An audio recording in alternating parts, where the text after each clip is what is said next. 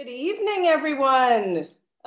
Big welcome and thank you to all our panelists for joining and to our audience as well for being here with us. We have a tremendous event ahead of us. We're now live streaming from Facebook as well. You can go to facebook.com/Canada Policy and you can join us there, and you can help us to amplify this evening's discussion as well in that way. You can help us amplify the discussion through Twitter. We've got links to accounts that you can follow in the chat. Our hashtags for tonight's event are hashtag Kashmir Action Canada, hashtag Kashmir Action, and hashtag Free Kashmir. There's also an amazing Twitter Storm kit that you can get at freekashmir.org. So my name is Bianca Magenyi. I am with the Canadian Foreign Policy Institute, which is one of the organizations that is presenting this event tonight. Before we begin, I want to acknowledge that many of us are gathered here today on Indigenous land. Canada was built on colonial violence that is both historical and ongoing. And as we see from Wet'suwet'en struggles to Mi'kmaq struggles on opposite ends of the country, this violence is ongoing. So today I'm speaking to you from Montreal, Tiohtià:ke, which is situated on the traditional territory of the Kanien'kehá:ka people. It's a place that has long served as a site of meeting and exchange among many First Nations, and I recognize and respect the Kanien'kehá:ka as the traditional custodians of the land that I'm on. So as I mentioned earlier, I'm with the Canadian Foreign Policy Institute, and our role is to challenge unjust foreign policy measures.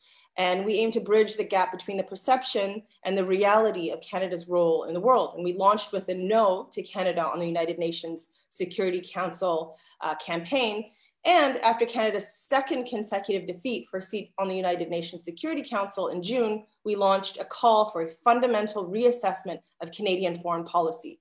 And this has been signed by more than 50 organizations, including Greenpeace Canada, 350 Canada, as well as 4 sitting MPs, David Suzuki, Naomi Klein, Stephen Lewis, and many others. So you can find out more about this campaign for a reset of Canadian foreign policy at foreignpolicy.ca. So we're holding this event because Kashmir is one of the longest standing international conflicts in which Canada has been silent. Since August 5th of 2019, India has illegally annexed the territory, downgraded its status, and put the Valley of Kashmir under siege. The world's most militarized zone is under serious threat of demographic change that's aimed at altering the final resolution of this disputed territory. And despite all of this, the Canadian government has remained troublingly silent through all of this on Kashmir. So there are 3 petitions on the issue right now that have been presented recently in Parliament by Liberal MP Ratansi, NDP MP Duval, and by the Conservative MP Gladue. And a reply is expected to these in a few weeks. So there are actions that are being taken. And I must say that I'm thrilled to be a part of tonight's event. It feels historic. There's 25 Canadian civil society organizations that are supporting tonight's forum. And we have a stellar lineup of lawyers, academics, authors, activists for what we believe is the first such civil society foreign policy discussion in Canada regarding Kashmir. So our panel today is going to explore the history of the conflict, geopolitical perspectives, international law, human rights, and Hindu nationalism and the colonization of Kashmir. Our esteemed guest speakers include attorney Imran Mir, co-founder of the Kashmir Law and Justice Project, Haley Dushinsky, associate professor of anthropology and the graduate director of the Center for Law, Justice and Culture at Ohio University, Malavika Kasturi, associate professor of South Asian history at the University of Toronto, Sadiq Waheed, scholar in residence at the Center for Public Affairs and Critical Theory at Shiv Nadar University, and Aziza Kanji, a legal and academic writer. So this webinar is co-sponsored by a large number of Canadian NGOs, as well as the very popular media platform, rabble.ca. And the sponsoring NGOs, there are too many to name right now, but they include Canadians for Peace and Justice in Kashmir, Just Peace Advocates, Friends of Kashmir Canada, World Beyond War, Canadians Against Oppression and Persecution, Kashmir Scholars Consultative Action Network, Academics Against Hate, Samidoun Palestinian Prisoner Solidarity Network, Critical Kashmir Studies, Canadian Palestine Association, Stand with Kashmir, South Asian Dalit and Adivasi Network, and several others.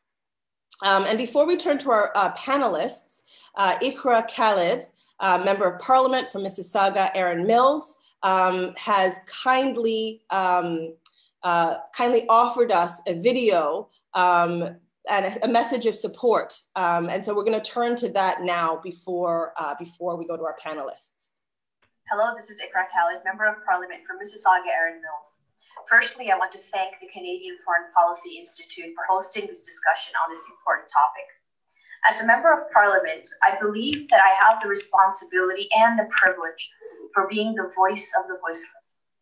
As a member of the International Human Rights Subcommittee, I have shed light on human rights issues around the world as they arise, whether it be for the Rohingya genocide, the persecution of Christian minorities, or the people of Burundi, and so many more. Hearing firsthand experience of human rights violations from affected peoples around the world has led me to a deeper understanding and respect for the role that human rights play in maintaining peace and harmony in any region. I have and will continue to advocate for human rights here in Canada and globally because I have seen the difference that we can make. Since August of 2019, I have been listening keenly to many voices in my riding of Mississauga, Erin Mills, raise concerns for the people of Kashmir. The people of Kashmir are a vibrant and thriving community that is worth protecting. I am concerned for their ongoing conditions as they reportedly continue to face curfews, limited access to food supplies, and communications.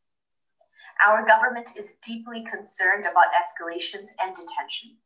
In fact, our Minister of Global Affairs met with Kashmiri Canadians to directly hear about their firsthand experience and the plight of their families and loved ones stuck in a deplorable situation. I have spoken many times about this issue and will continue to advocate for the well-being of the people of Kashmir. It is time for all parties in the international community to sit together and find a peaceful solution that preserves and protects the rights of innocent Kashmiri people. As shown by multiple UNSC resolutions, one of which Canada co-sponsored, there is a path toward peace and justice. That path is carved through the safeguarding of human rights of the people of Kashmir. I will continue my advocacy for the protection of human life and liberty, and will continue to work with Kashmiri Canadians and our government to push that needle forward. Thank you again for your advocacy. That was a wonderful message. A lot of appreciation to MP Ikra Khalid for helping to break the parliamentary silence on this issue.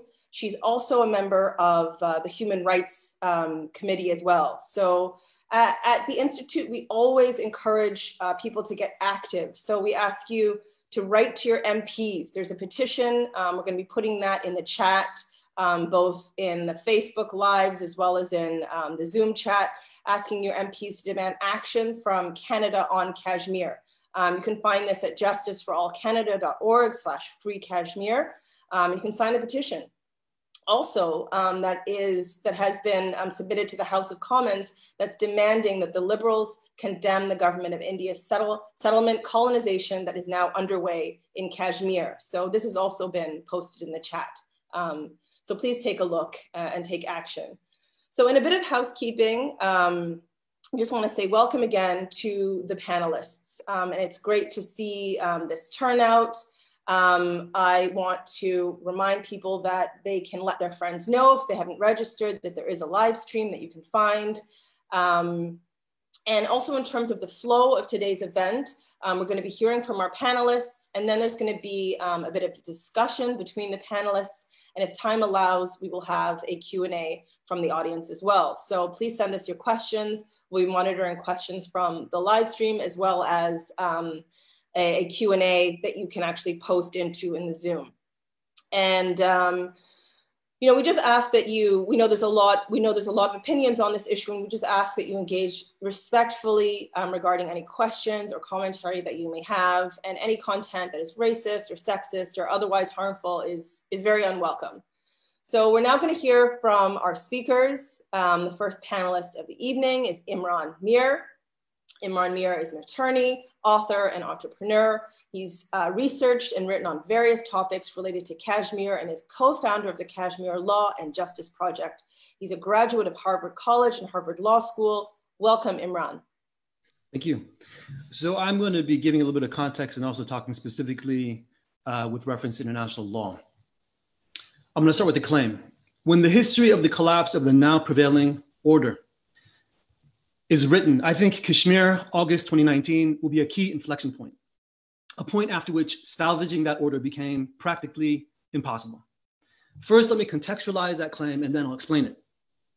In 1846, as the United Kingdom, as a colonial power, in pursuit of its imperialist agenda, created a state called Jammu and Kashmir and installed a warlord as its ruler. That warlord regime brutally repressed and suppressed the indigenous people of that territory with British support. There was an indigenous, anti-colonial, pro-democracy, pro-self-determination struggle. Sorry for my video. Can you hear me? Sorry, the video cut out. Yes, we can hear and see you great. Perfect. The video's back. There was an indigenous, anti-colonial, pro-democracy, pro-self-determination struggle that antedated the creation of the states of India and Pakistan, and also is distinct from the anti-colonial movement that you might be familiar with in British India. After the creation of the states of India and Pakistan, at the very moment that the indigenous self-determination struggle finally deposed that warlord regime, India intervened to prop up the regime and manufacture for itself a claim to the territory. What ensued is the first India-Pakistan war. India takes the dispute to the United Nations in December of 1947. The Security Council, in dealing with this dispute, did not recognize India's claim to the territory, and as a matter of both law and policy, there is no reasonable basis for that claim to be recognized. There was and is, however, a known and recognized solution to determining the political future of the territory, and that is exercised by its people of their right to self-determination. That is mandated by various Security Council resolutions, is also pursuant to generally applicable international law, British post-colonial policy, and even the deal, although that deal itself is legally null and void, that India cut with the warlord regime in order to manufacture its territorial claim. The right to self-determination is in fact agreed by all parties to the dispute, or at least was, including India and Pakistan.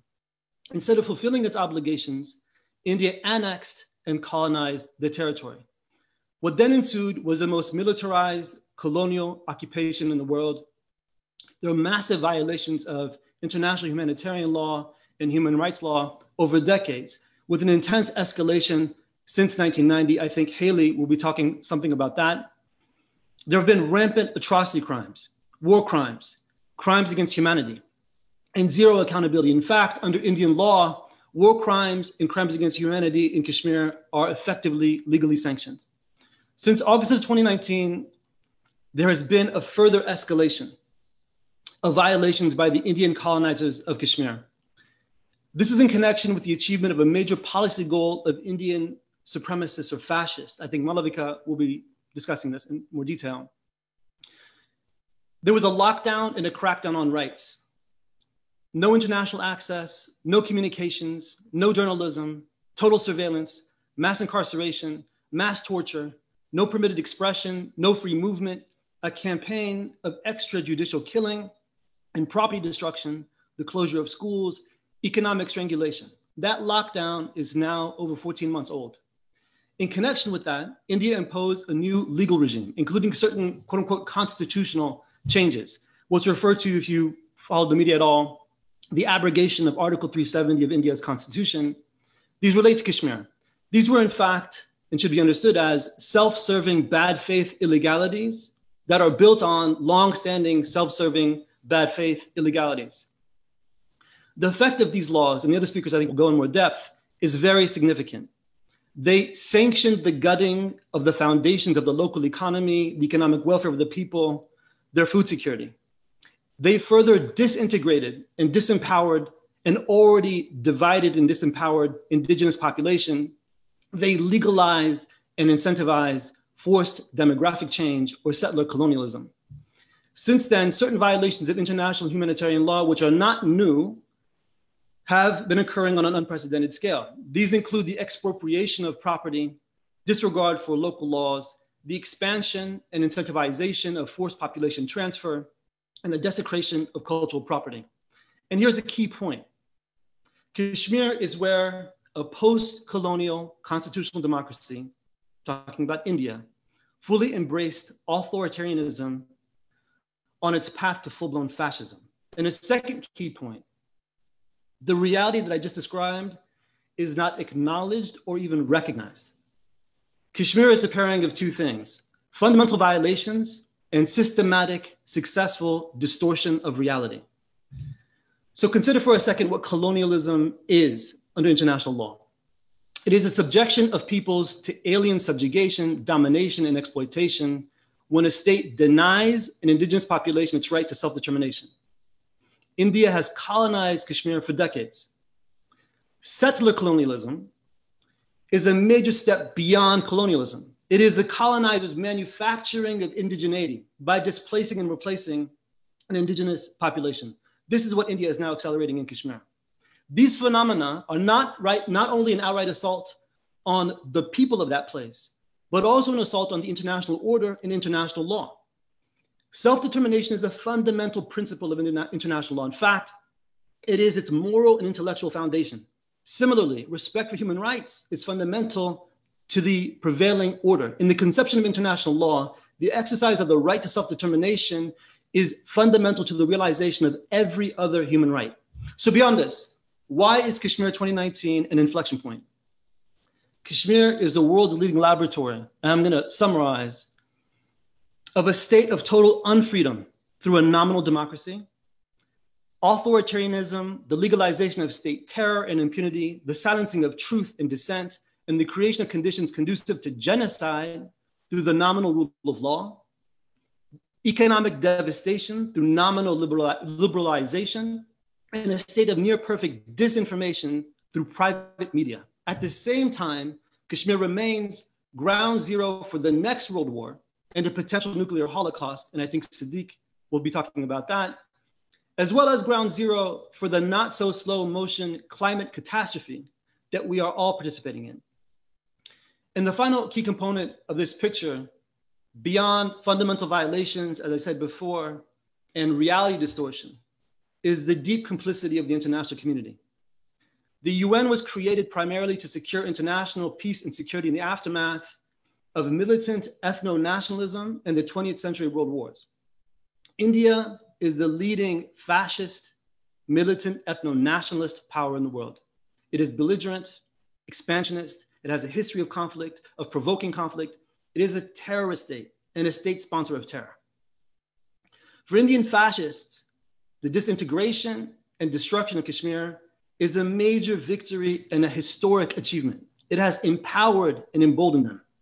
At the same time, the UN and the international community, including Canada, and I think Aziza is going to talk about this a bit, have been deeply involved in all that's happened in Kashmir since 1948. There's an extensive record at the Security Council of the UN's involvement. There have been UN peacekeepers on the ground observing massive violations since 1948. So take the example of Canada. The first Canadian to die as a UN peacekeeper is a guy by the name of Harry Herbert Engel, who was killed on July 17, 1950, while serving as the UN's chief military advisor in Kashmir. This combination of an oversight role and permissiveness is the sanctioning of violations. And it's not just passive complicity, it's active complicity, in particular in the organized lying through which India distorts reality.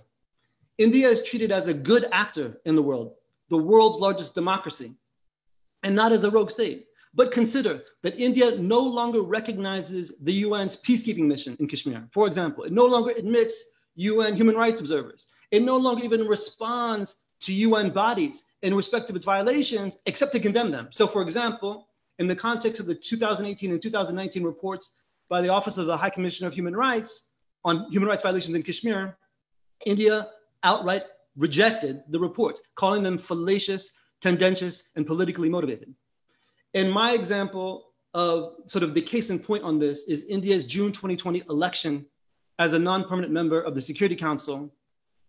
184 of 192 UN member states affirmatively voted to elect India.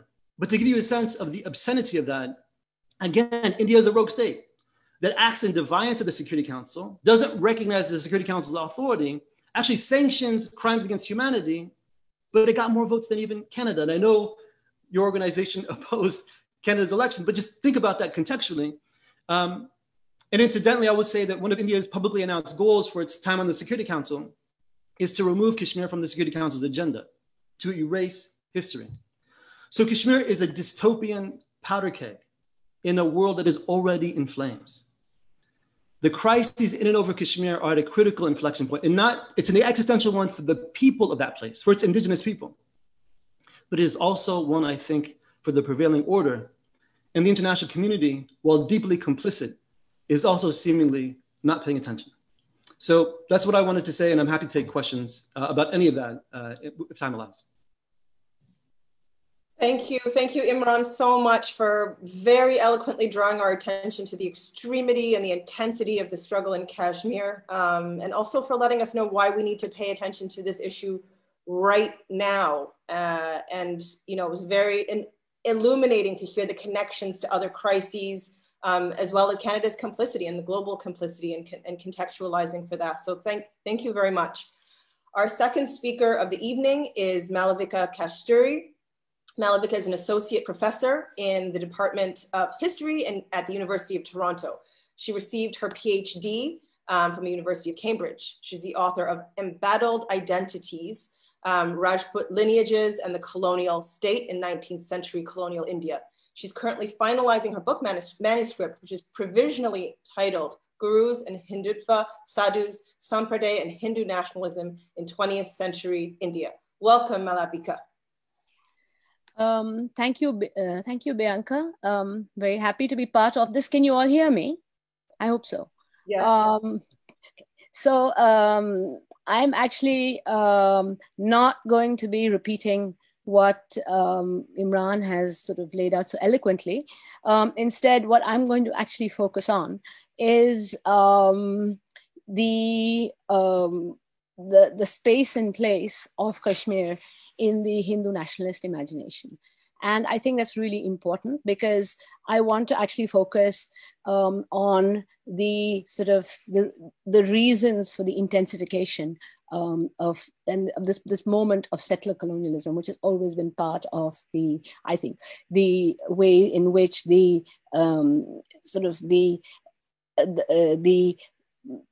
fascist organization of which the Bharatiya Janata Party, Mr. Narendra Modi's government, is actually articulating.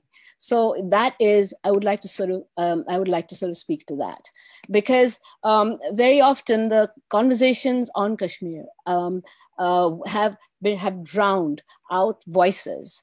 And sort of there has been very little space for panels like this.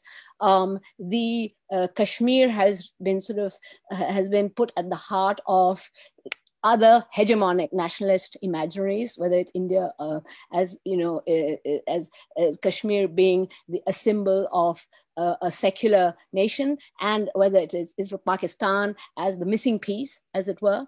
And these sort of two clashing hegemonies have now been replaced by a third, and that is one of a Hindu nationalist party that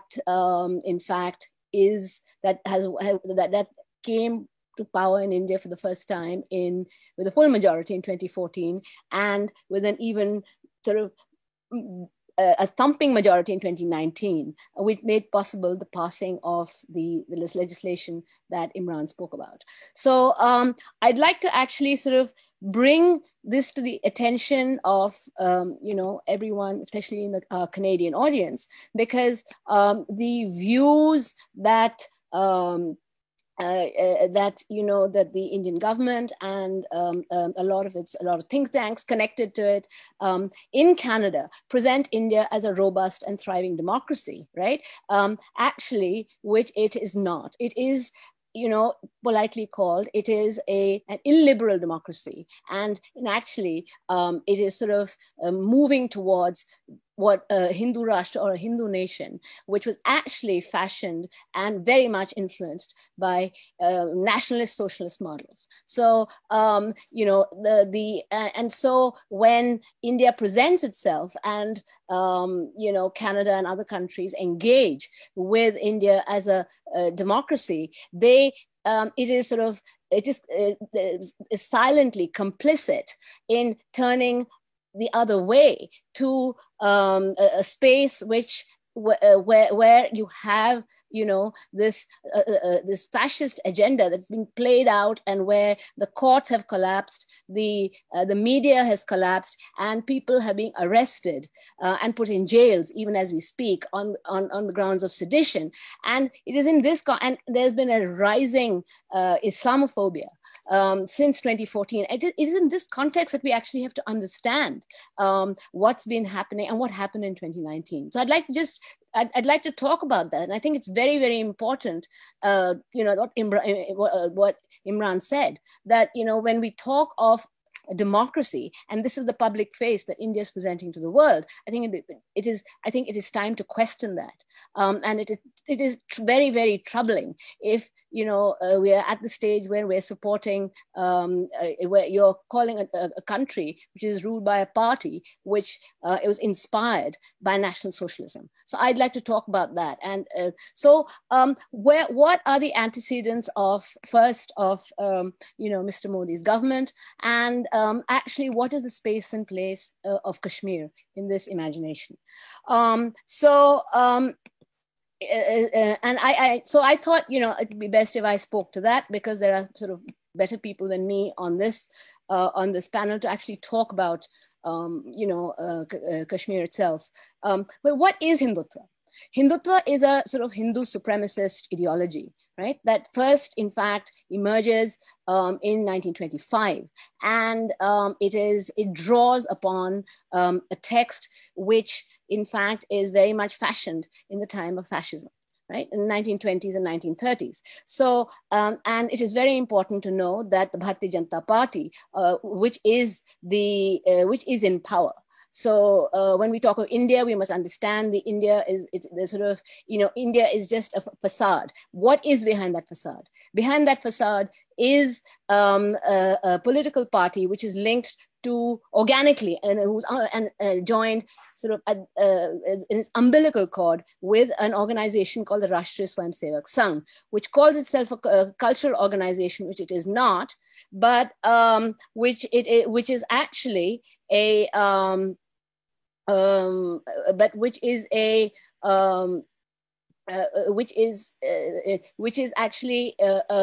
is a hierarchical, secretive, cultural and political organization formed in 1925, whose political ideology of Hindutva, which was first enunciated by Veer Savarkar, is influenced by fascist enunciations of nation and community.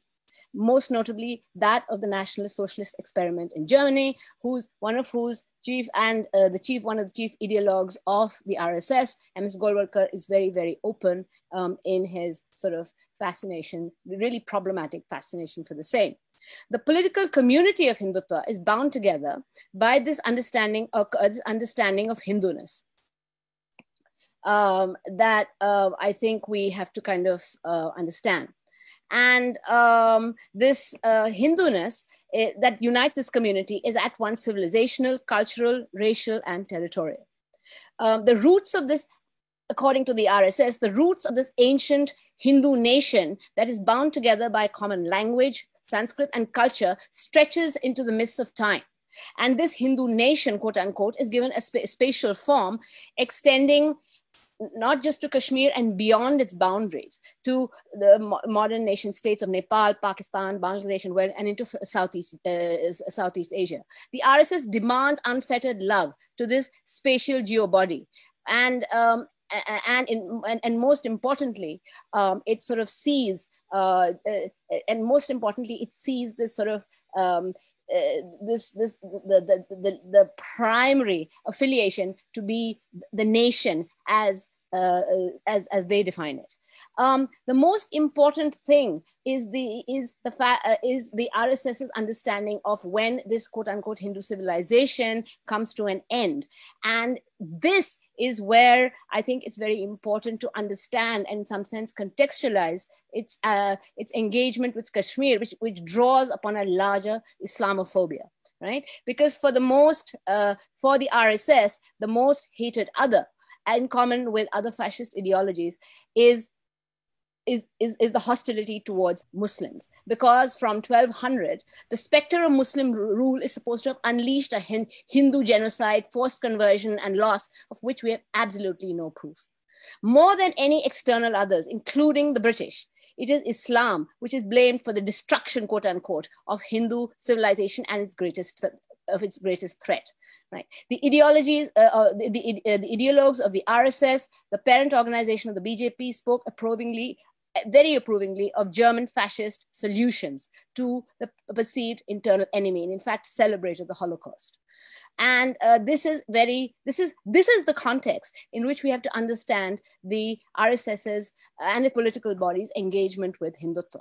While the lineaments of Hindutva keep changing in a post-independent India, the precursor of the BJP, the Bharatiya Jansangh, formed in 1951, emphasized their core goals. An examination of all the Jansangh's manifestos sees that while it poses as a nationalist party, its goals include its dedication to what it calls Bharatiya culture and Akhand Bharat, or a sort of this imagined Hindu nation that once was. While it scaled back on its demand for the reunification of Akhand Bharat, its demand for the revocation of or the complete integration of what it called of Kashmir into the Indian nation state is something that has remained a constant. Right? From early RSS-sponsored agitations from 1946 to 1955 by the BJS, and afterwards, and the Bharatiya Janata Party, which replaces the Jansangh in 1984, the BJP's manifestos have made the the integration of Kashmir, quote unquote, and settler colonialism a central forum of their manifesto. This is of course in complete distinction, while sort of keeping legal regimes and autonomies of other spaces and focusing solely on Kashmir. Kashmir has had a very long and very troubled history of military occupation, which Imran has spoken to and which I'm not going to talk about. But what is really significant and what is really important is what happened in 2019 with the imposition, with the revocation of quote unquote Article 370, which gave Kashmir autonomy, in inverted commas, and in fact reduced it from even whatever status it had as an attenuated state, and has actually made it into the equivalent of a federal territory. And this was done, and in fact, even within, if we were to go by the Indian Constitution, this is totally unconstitutional, because any state or any has to be dissolved by the by the parliamentary body and of that particular province or state or unit, which was not done in this case. So this is, after 2019, we have seen the emergence of this new Kashmir, in which, as Imran has said, there is actually now only one narrative. And that narrative is that of the BJP. The only Kashmiris who speak after its occupation have been those Kashmiri pundits who have been weaponized to speak of not just Hindu genocide from the quote unquote a Hindu genocide that in fact, according to them, stretches back over centuries, right? And which is part of the larger narrative of the RSS. And this has been accompanied by the demonizing of Kashmiris, particularly Kashmiri Muslims, speaking to the deep hatred that the BJP has towards religious minorities.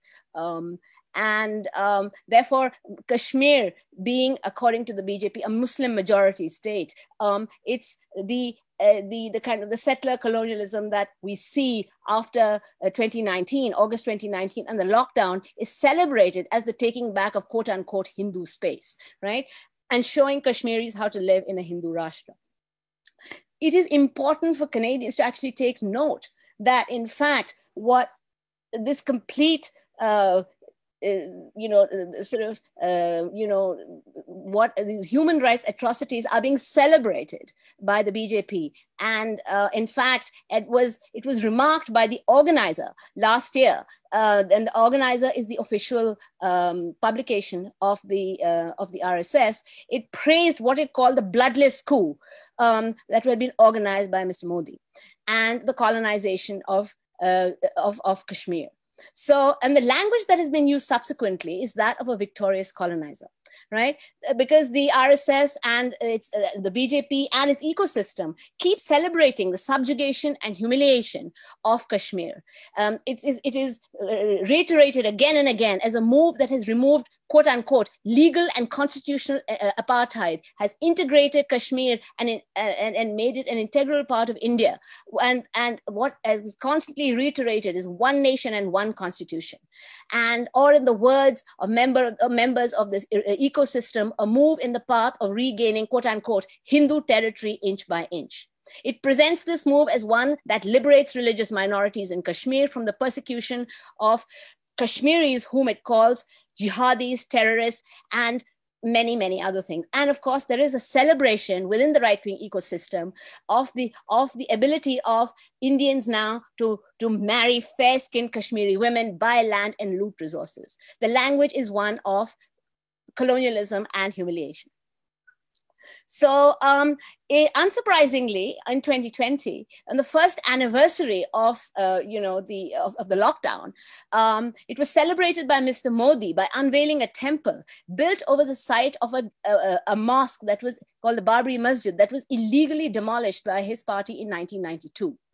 In 2019, a pliant Supreme Court of India passed a judgment recognizing that this demolition was a criminal act, but at the same time, it gave the site back to the quote-unquote Hindu side, largely made up of those who were associated with the RSS and the BJP. It is important that Mr. Modi chose 5th August, the first anniversary of this next phase of colonialism of Kashmir, to inaugurate the new Ram Temple that was celebrated by the diaspora in Canada and North America. It was a symbolic and political act showing back the taking of Hindu space from quote-unquote Muslim colonizers in the eyes of the RSS and the BJP. That it was done on when the lockdown began is no coincidence. It was a symbolic marker of the assertion of Hindu supremacy. Why is it important for Canada to know about it? It's because since 2019, the BJP and its spokesperson at think tanks abroad have gone on a blitzkrieg of webinars and publicity events to demonstrate that Kashmir is an internal matter of India. The only voices who get to speak are those of the Hindu right and Kashmiri system and Kashmiri Hindus who are part of this ecosystem. This is an important panel as it actually has voices for Kashmiris. The grief, suffering, and humiliation of the Kashmiris is celebrated again and again in webinars, by think tanks run by groups who call themselves Canadian Hindus, and in fact, which is in keeping with the escalation of Islamophobic rhetoric in India. What remains shocking is that this view is not only propagated by Indian embassies, but in fact is tolerated by Canadians. It is so unlike the United States and in Europe, where Kashmir actually appears sometimes in the news, along with other excesses of the Modi regime, there is absolutely no news in the Canadian media or amongst politicians from any party of what is happening in India and more generally, and which I don't have time to talk about, but which I'd be very happy to talk about in the question answer session. But what made possible what happened in 2019. this immense is really, really important, because if Canada sees itself as a beacon for human rights, this is the time to speak up, right? While seemingly far away from Canadian interests, this issue is close to home, because the RSS and BJP have established a number of fronts in Canada from where they're spreading their message of Hindu supremacism, which places Kashmir right at the center of the narrative, and in engagement also with white supremacist groups and others. And these views are supported by prominent organizations on which very, very prominent politicians from all parties are speaking. It is very, very important also to realize that many, of those who self-identify as the Hindu Canadian diaspora speak out on racism and freedom in Canada and support fascism at home. The silence by Canadian politicians is puzzling, and it appears strategic to invest in India and perhaps to counterbalance China. However, but by doing so, they're actually they're propagating and supporting the colonization of Kashmir, Islamophobia, fascism, and endorsing this gross violation of human rights, and play along with the myth that India remains a robust democracy, quote unquote. Silence is complicity. Thank you. Thank you, Malavika, for your passionate and very clear elaboration on the Hindu Nationalist Project, and also making points that we rarely hear, for elaborating on the historical context for today's crisis, the constitutional violations, the settler colonial occupation, the larger context of Islamophobia, the demonization of Kashmiri people, and above all, thank you for reminding us that, Canada has been silent, yet it's close to home, and that we must not remain puzzlingly silent. And so I look forward to hearing more from you during the discussion. Our third speaker of the evening is Haley Dushinsky. Haley is Associate Professor of Anthropology and the Director and Graduate Director of the Center of Law, Justice and Culture at Ohio University. She's a legal and political anthropologist with research specializations in violence, war, and power, law and society, and human rights, militarization, and impunity in South Asia, especially Kashmir. Among numerous projects, Haley is a founding member of the Critical Kashmir Studies Collective. Her current research focuses on international interventions for human rights and global accountability in Kashmir. Welcome, Haley. Thank you, Bianca. I'd like to just start by saying that Kashmir scholars and lawyers emphasize the fact that Kashmir is and has been an international dispute, that the legal and political arrangement in Indian-controlled Kashmir must be seen as an instance of colonialism, settler colonialism, and illegal occupation, rather than a matter internal to India, and that the international dispute must be resolved through a legal and political process carried out in accordance with Kashmiri people's right to self-determination. It's important for us to keep that big picture in mind. In my comments, I'd like to focus specifically on the human rights situation in Indian-controlled Kashmir over the past 30 years. As the Kashmiri popular movement for self-determination escalated in the late 1980s, the Indian central government sought to crush the armed rebellion through a massive counterinsurgency assault against both insurgent and civilian populations. It declared J&K a disturbed area and deployed from 500,000 to 700,000 military and paramilitary forces in the region. Even taking a conservative estimate, that's 1 soldier for every 30 civilians, making it the most heavily militarized zone in the world. Although the armed rebellion effectively faded by the late 1990s and early 2000s, India's counterinsurgency regime has remained in place to the present day, producing a perpetual state of siege that subjects the entire population to everyday conditions of surveillance, punishment, and control. In Kashmir, the movement of Kashmiri civilians is severely restricted on a daily basis through curfews and government shutdowns, as well as an extensive infrastructure of checkpoints, military bunkers, and concertina wires. In this context of intensive and pervasive militarization, Indian military, police, and paramilitary forces have carried out human rights violations, including extrajudicial killings, arbitrary detentions, enforced disappearances, torture, human shields, and sexual assault. International and Kashmiri human rights organizations document that more than 70,000 people have been killed and over 8,000 forcibly disappeared in counterinsurgency operations across this time. And there are around 6,000 unknown and unmarked graves and mass graves in Kashmir. In recent years, state armed forces have been deploying pellet firing shotguns as a crowd control technique carried out on street protesters. These are pump action weapons that contain cartridges with up to 500 tiny ball bearings made of lead that disperse in all directions when fired. In 2016, more than 4,500 people were injured by the use of pellet shotguns, and this includes 1,000 civilians with full or partial eye damage. And this was termed an epidemic of blindness. The police and military operations that produce such pervasive patterns of human rights violations have been facilitated by emergency and national security laws.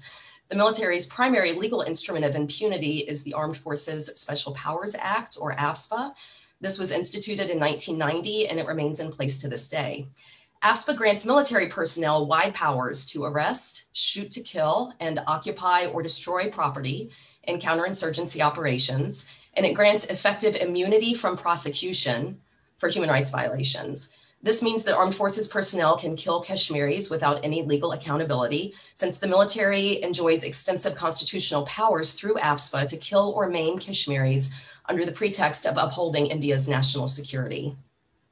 And notably, I just want to specify that Section 7 of AFSPA prohibits the prosecution of security force personnel unless the central government, the government of India, grants prior permission or sanction to prosecute. This gives security forces virtual immunity against prosecution. Since the law came into force in Indian-controlled Kashmir in 1990, the Indian government has not granted permission to prosecute any security force personnel in civilian courts. So I want to emphasize that no soldier has ever faced trial for a crime against a civilian, and much less been convicted of a crime against a civilian. And also that the military has demonstrated a complete failure to provide accountability for these actions. So after decades of absolute denial of justice, we have little faith in these processes today. Now, these human rights violations and patterns of impunity have been systematically documented and reported by the leading Kashmiri human rights organization, which is called the Jammu and Kashmir Coalition of Civil Society, or JKCCS. They've been doing this ground level documentation and reporting work for decades. So I would just encourage any of the audience members here who would like to review this documentation and reporting to visit the website of the Jammu and Kashmir Coalition of Civil Society to learn more about it. International human rights bodies have registered concerns about AFSPA and the human rights situation more generally across the past 3 decades. And here I'm talking about even prior to what we've seen happening at the international level the past year. So, we can review statements and interventions from the Human Rights Commission, the Human Rights Council, the European Parliament. Issues about the human rights situation in Kashmir, and particularly about AFSPA, have come up during India's universal periodic reviews at the UN, most recently in 2012 and 2017, when various member states have recommended the repeal of AFSPA.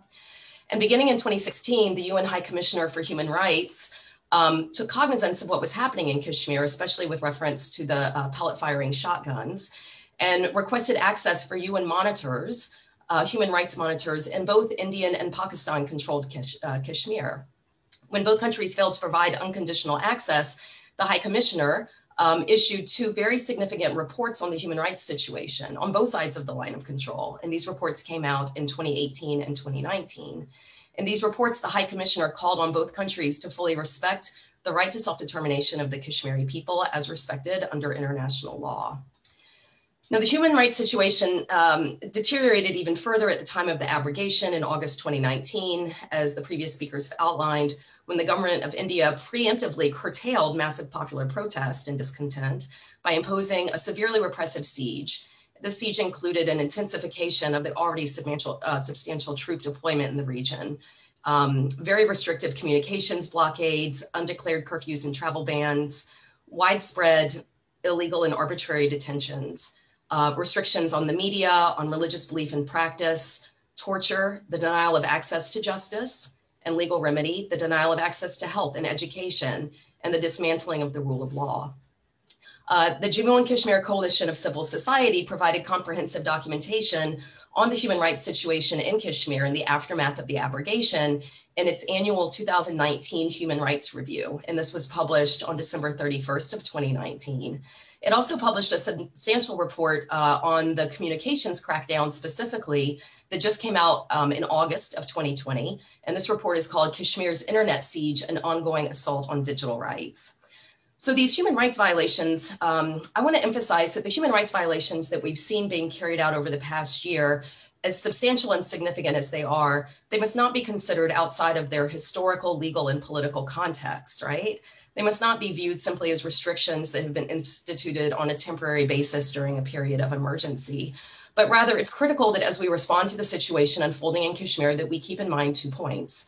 First, the current siege in Kashmir is not a sudden imposition, but rather an intensification and amplification of the techniques of counterinsurgency governance that the Indian state has for decades deployed to manage Kashmiri communities and to cast Kashmiri civilians, especially youth, as suspects and threats.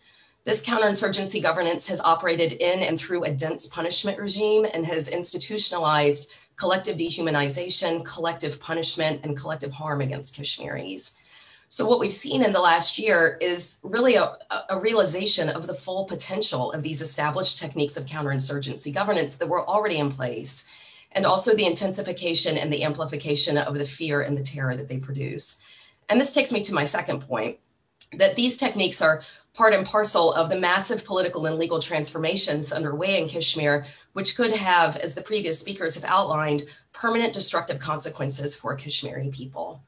The abrogation has raised new and grave concerns related to sustainable development and economic, social, and cultural rights due to its impact on these key legal protections that supported Kashmiri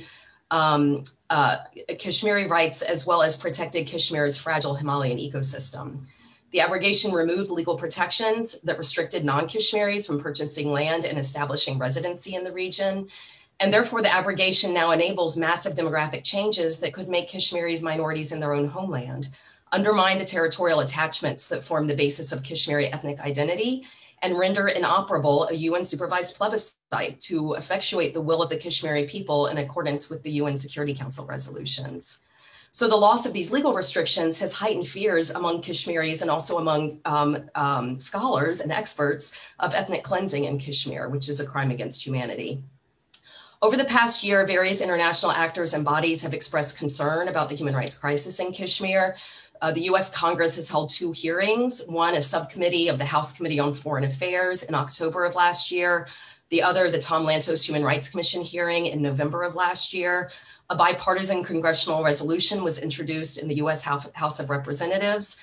In February of 2020, just earlier this year, UN Secretary General Antonio Guterres addressed the Kashmir situation during his visit to Pakistan. He reiterated the UN position that the relevant resolutions of the Security Council on the issue should be implemented, and for effective de-escalation, dialogue, and another very important condition, full respect for human rights and fundamental freedoms of those in Jammu and Kashmir.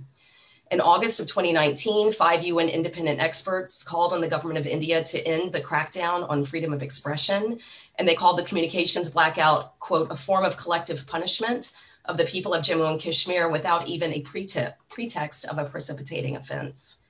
And in her opening statement at the 43rd session of the Human Rights Council, Michelle Bachelet, the UN High Commissioner for Human Rights, stated, quote, as many as 800 people reportedly remain in detention. This was just in February. As many as 800 people reportedly remain in detention, including political leaders and activists. Schools, businesses, and livelihoods have been disrupted by the continued heavy military presence, and no steps have been taken to address allegations of excessive use of force and other serious human rights violations by security forces.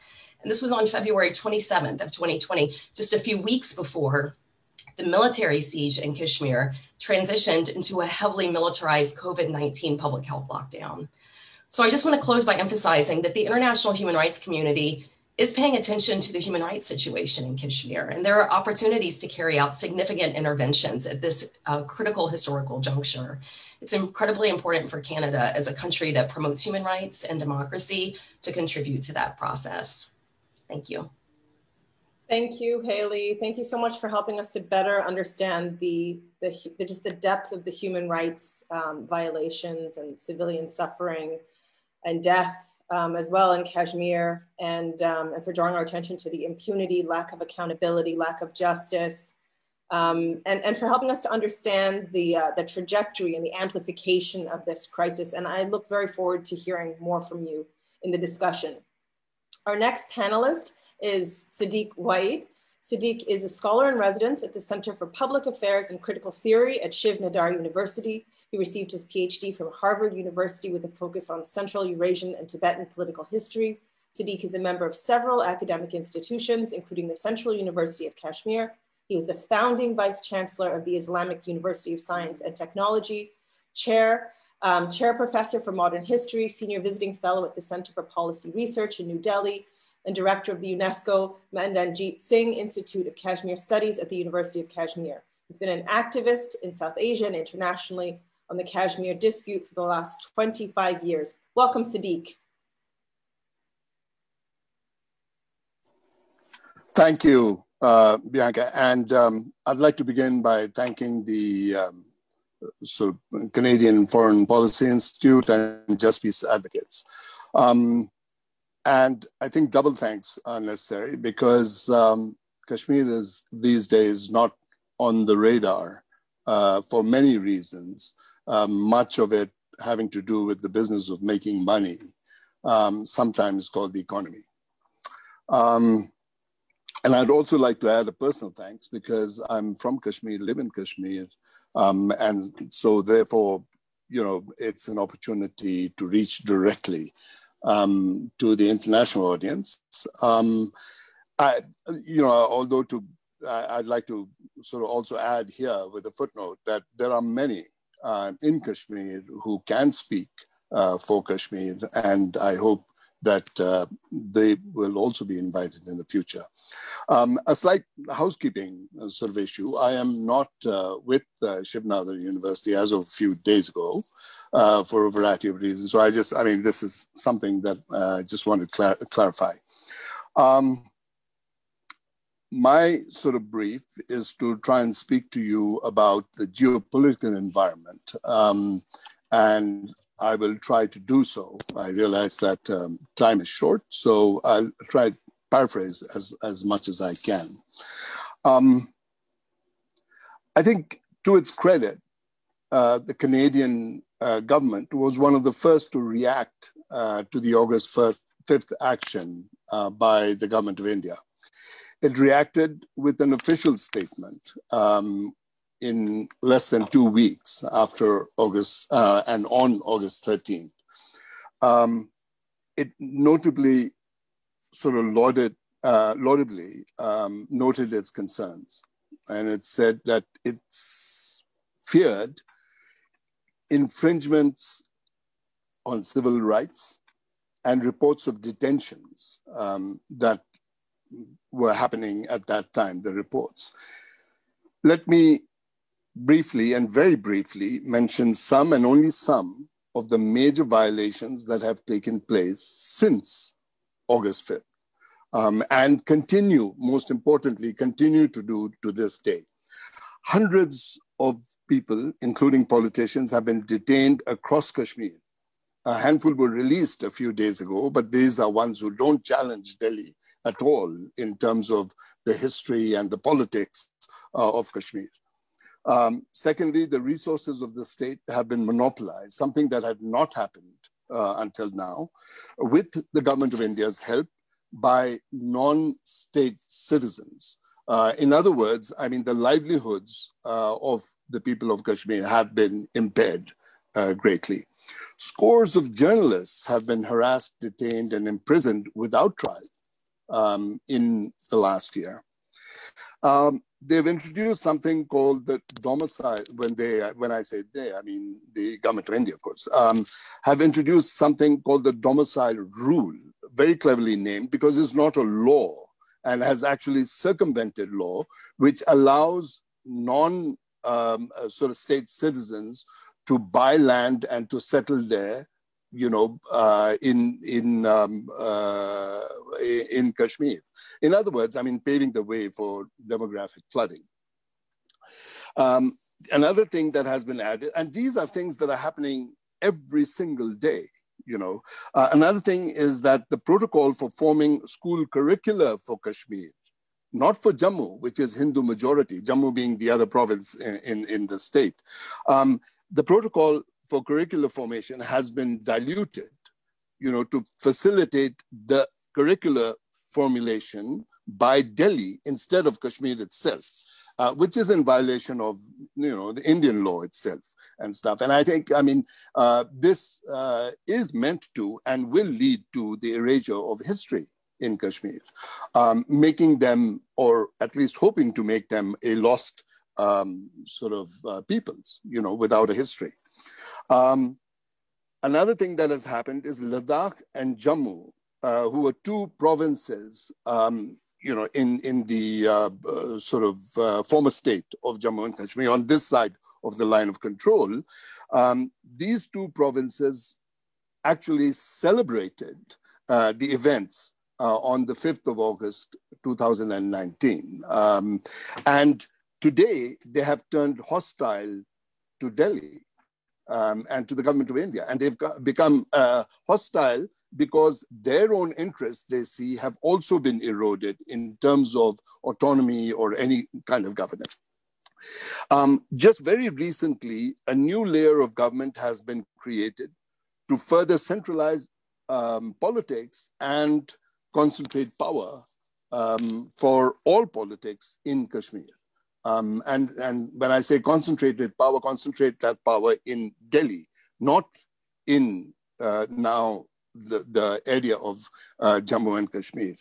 And finally, Kashmir Times, arguably one of the state's oldest newspapers, just a few days ago has been shut down. And its editor, Anuradha Bhasin Jamwal, who has been personally harassed and maligned publicly, and clearly with government support. So these are the ways in which, and I think it's important to stress, is that these are the ways in which Kashmir has been under siege for the last year plus, about 4 months now. Let me now turn to the geopolitical dimension proper, because I realize that so far I've listed matters domestic and regional, which is important. Many have done very competently already, and I thank them for it, the passion and the due diligence that has been done on that. But here too, the Canadian government expressed the following concerns in its statement of August 13th, 2019, about the situation in South Asia, which incidentally is home to 2 billion peoples. I just wanted to let you know, if you throw in Bangladesh, Pakistan, and Nepal, and the other countries in the region. The Canadian government said, and I quote, it feared the risk of military escalation. And I'd just like to say that there has been very significant military escalation, not so much with Pakistan, although that has happened too, but with China. Because in May 5th, 2020, for the first time in 50 years, the People's Liberation Army and the Indian Army fought in a hand-to-hand brutal combat in which 20 Indian soldiers were killed. And we don't know about the number of Chinese casualties, or the casualties on the Chinese side. And India has accused China of encroaching. China has denied it and counter-accused India. And what most of the world does not know is that this too, the territory over which China and India are fighting today now is J&K territory and has been disputed since the 1950s. And so therefore, you have to include a third party in this dispute, which means China. Not to say that China hasn't been there, it has always been there, but it has been sort of muted, so to speak, and now it has arisen largely because, and this is important, of the August 5th action, because it directly affected the China-Pakistan economic corridor, where China has invested huge amounts. So in other words, China's material interest, because of this unresolved problem, has been endangered, according to the Chinese. And so therefore, we throw in another party actively throw in another party into the dispute. And the other thing that the Canadian government was worried about is that all parties, meaning I think in this instance, India and Pakistan need to maintain peace and stability. I'm quoting from the release. And I can assure you that there has been neither peace nor stability between the two countries. And in fact, as recently as a couple of days ago, a BJP, which is a ruling party member of a member of the BJP in Kashmir or Jammu, actually was advocating war against China to take back the sort of part of Kashmir that is now on the other side of the line of control, administered by Pakistan. So again, you know, sort of I think the lines of sort of violence are heating up, you know, here. The other thing that the Canadian government urged was, quote, meaningful discussions with affected communities. And I would imagine that affected communities is a euphemism for the people of J&K, you know, because they are the first to be affected. And again, there have been no discussions, and the government of India has overtly said that they are not interested in talking to resistance leaders or even dissenters, and that at any point about the Kashmir problem. So there is a stonewalling, which I think only builds up the pressure. So Canada has done good to show concern, but the statement is over a year old and nothing has substituted it. So I think that it is time for Canada to make more statements, because all its fears about what could have happened, or what could happen have happened. The most worrisome dimension of the current instability between China and India is that it has involved the United States, thereby creating a new Cold War. Two characteristics of this are are something that I'd like to mention very briefly.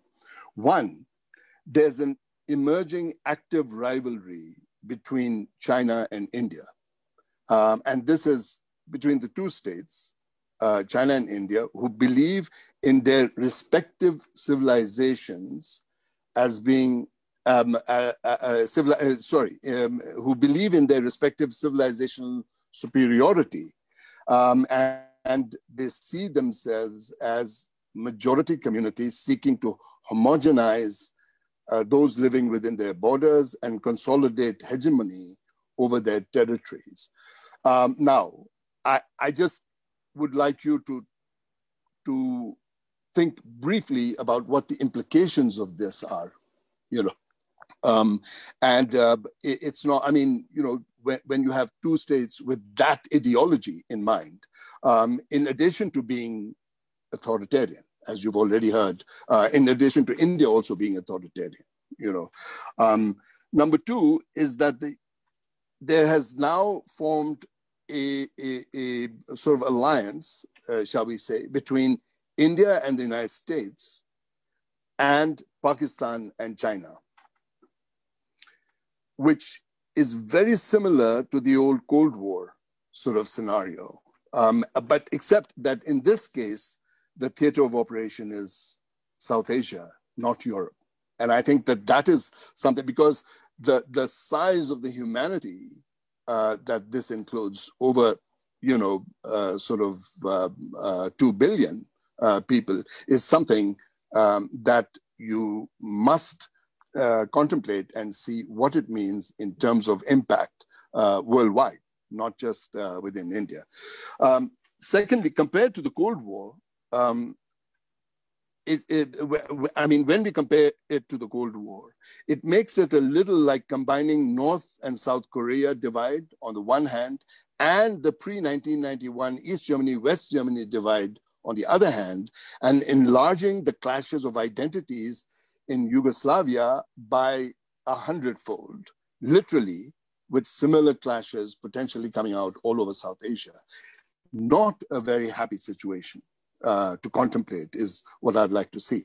The most visible optics of this emerging scenario is the third point I'd like to make, is the planned naval exercise that is to be held literally in another 4 days amongst the United States, Japan, India, and Australia to, quote, send a signal to China, as one Indian newspaper put it, a signal of muscle, obviously, to China. Again, I mean, the point here being that it threatens global peace, world peace. And I'd like to sort of quickly point out that it is something that has started with great intensity after August 5th. So what do we have? You have a bilateral hot regional rivalry, India-Pakistan, and a multilateral Cold War, you know, which pits two of the world's most populous states, whose combined population totals almost 3 billion people, 2.7 billion people. And the two states have, India and Pakistan I'm referring to, have between them the entire length of the Himalaya, a mountain system which is known as the third pole because of its significance for climate, has dramatic implications for both climate and water supply for a huge swath of humanity, not to mention a populational uniqueness and diversity unrivaled in the world when we talk about the length of the Himalaya. And let us not forget that in this theater of operations, 3 of the states involved, China, India, and Pakistan, all claim the territories of J&K as their own, and that all of them have nuclear weapons. I mean, this is something that you really have to contemplate. I mean, Noam Chomsky just said that the world has entered extremely dangerous phase. And I really must emphasize that we feel it the most on the ground and in a very real way here in Jammu and Kashmir. I mean, and those of you who are familiar with sort of the Kashmir situation, or more familiar with the Kashmir situation, we know that violence between states has been ratcheted up in the last 2 years, at least 3 or 4 times. And I think that this is something, it's a fearsome scenario, no matter which way you look at it. So let me conclude by saying that it is not a scenario in which Canada and the world in general should remain silent in the interests of corporate private capital known as economy. The government of Canada, as I said, has not spoken for a year about Kashmir now. It is time. Thank you very much. Well, thank you so much, Sadiq. Despite your 2G access, I could hear you great and see you great, and I hope the audience could as well.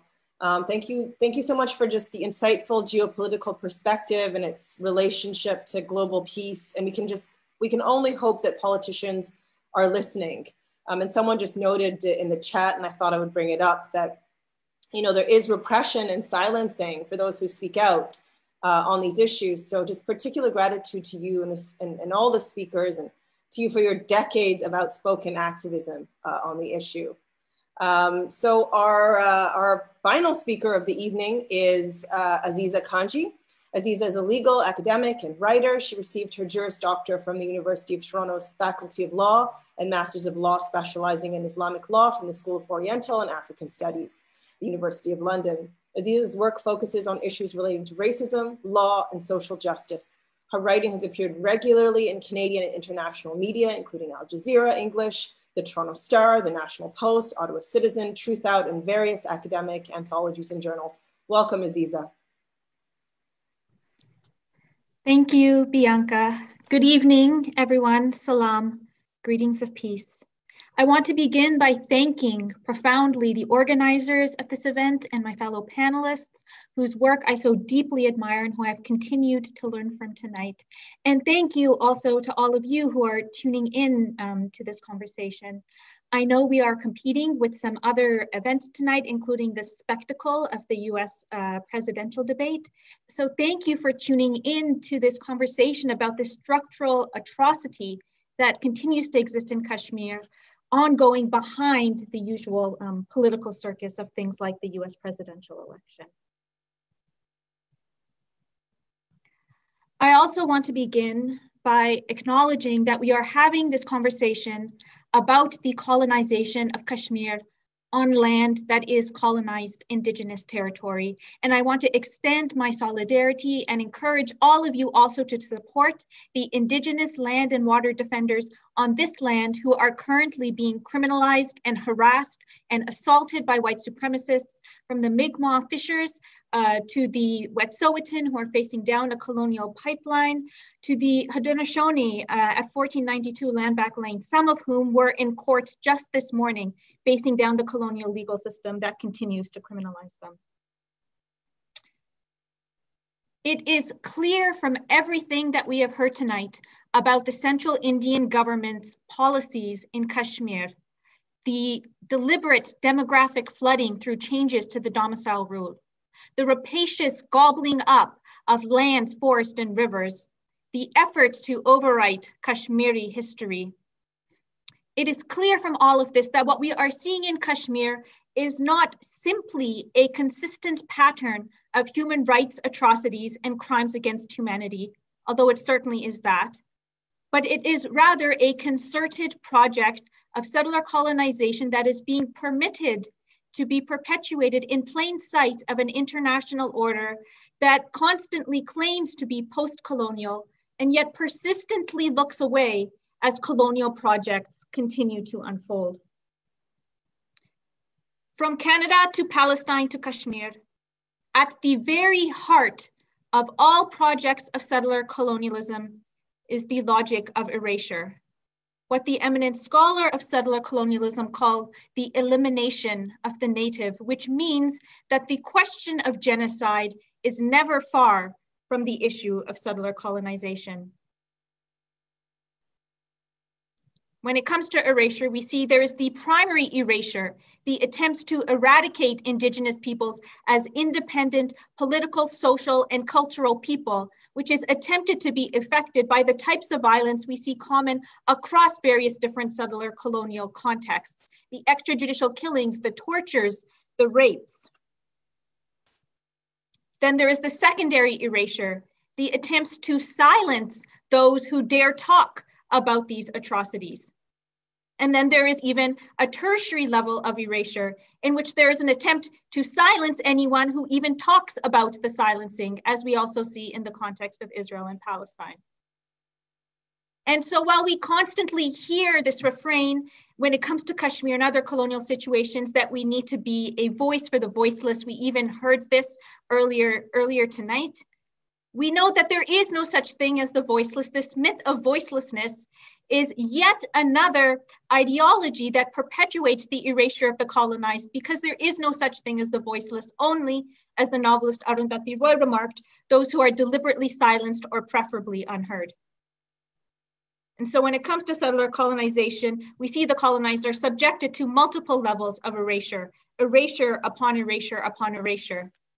Within Kashmir itself, this has been manifest in the ongoing attacks on journalists, including, as Sadiq mentioned just a few days ago, the attacks on the offices of the Kashmir Times and their editor. And within Canada, there is the ongoing silence of the government and politicians about what is happening in Kashmir, and not simply passive silence, but active silence, so that Canadian representatives were among the participants in a propaganda tour that was recently staged by the Indian government in February 2020 in order to show how normal the situation in Kashmir has now become. As we know, Canadian politicians have also been perpetual participants in similar propaganda tours staged in Israel. And so that even just this January, despite the statements of concern that the Canadian government had previously released about the situation in Kashmir, Canada's High Commissioner in Kashmir said that many of the issues that were raised had largely been addressed. Canadian media has also been an aider and abettor of this silencing. We know, for example, that when Justin Trudeau went on his diplomatic trip to India in 2017, most of the coverage in Canadian media was fixated on Justin Trudeau's wardrobe choices, while they completely ignored the skeletons in Modi's closet. And their main question was why Modi had not hugged Justin Trudeau at the airport, as he had previously hugged Benjamin Netanyahu, seeking the embrace of a man who is known as the butcher of Gujarat and who should now also be known as the strangler of Kashmir. In our Canadian discourse regarding the Canada-India relationship, we persistently hear this refrain that Canada and India are ideologically united by their commitments to human rights, pluralism, and democracy. And this is repeated over and over again, not only by politicians and government representatives, but also in op-eds across the political spectrum. For example, in one published just a few days ago in the Toronto Star, which supposedly adheres to progressive social justice principles. Like all propaganda, or all of the best propaganda, this idea that Canada and India are ideologically bound to each other does contain some element of truth.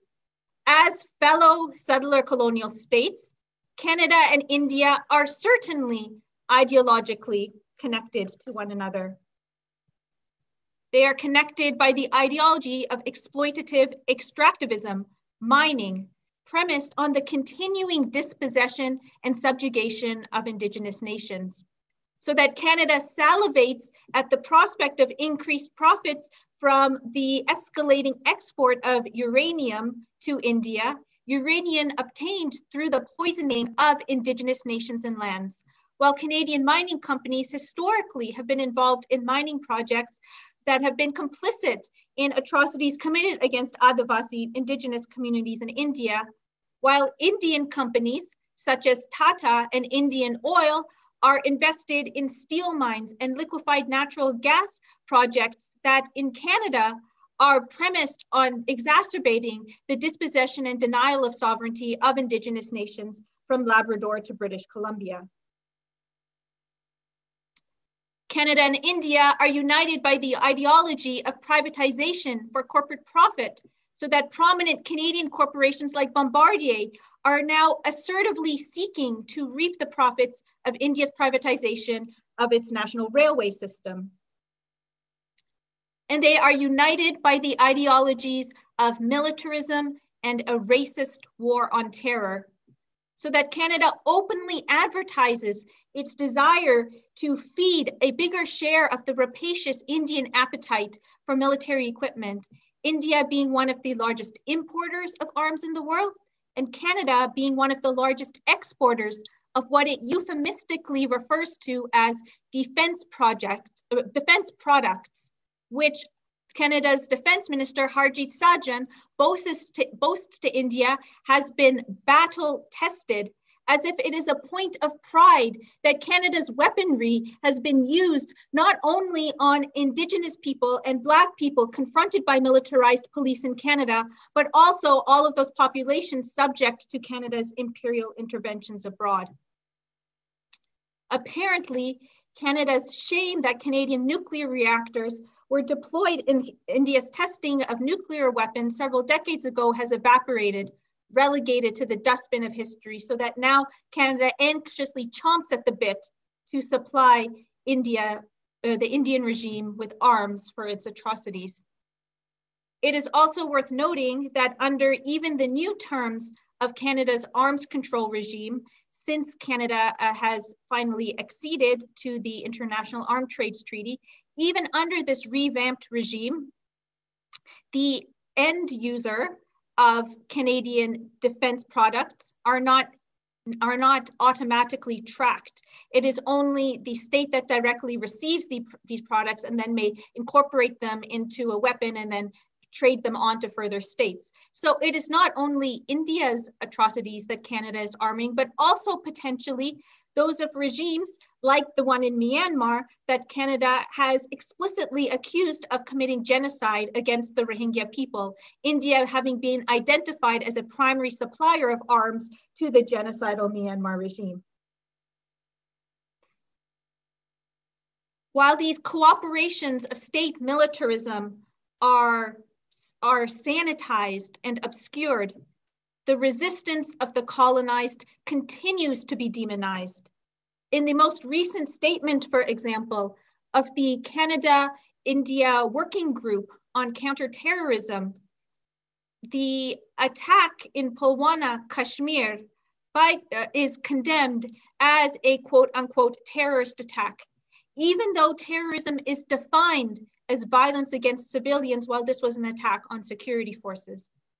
Indeed, we have seen in Canada how charitable organizations have been stripped of their charitable status for donations made to humanitarian organizations in Kashmir on the speculation that some of their funds may have third hand through several degrees of separation, ultimately, perhaps, maybe, may have ended up in the coffers of an organization listed as a terrorist entity.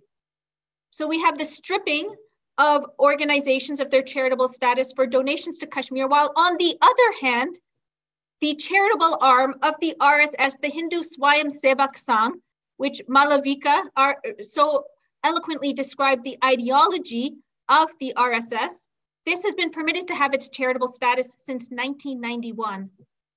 And we see similar kinds of disparities in other colonial situations. For example, the preservation of charitable status for organizations advancing the settler project in Palestine by Israel.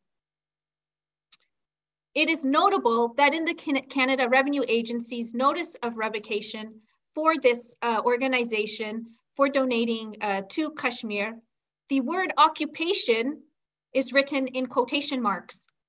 Occupation, as if this is just a perception of the organization being impugned. As a lawyer, I don't know what else you call it when you have 700,000 soldiers in a territory in order to address the supposed threat posed by, according to what India's own numbers, is 200 militants. I don't know, maybe we could just call it counterterrorism. This complicity and silence from the government and its subservience to corporate and militaristic interests is shameful, but it is not surprising. However, as Kashmiri scholar Dr. Hafsa Kanjwal has pointed out, this silence on Kashmir extends far beyond centrist or right parties and far beyond government, and extends to many sections of the left and liberal groups. For example, it is telling that in both of the NDP and Green, the two more left-wing parties in Canada, in both of their statements in Kashmir, neither even mentions the issue of Kashmiri self-determination. They focus on human rights violations while completely ignoring the central issue, the central violation, the source of all violations, that Kashmiri's right to self-determination has been deprived, even though self-determination under international law is considered of such central importance that it is a right erga omnes, meaning that it is a right that not only the violators, but all states and all parties are bound to respect and to honor.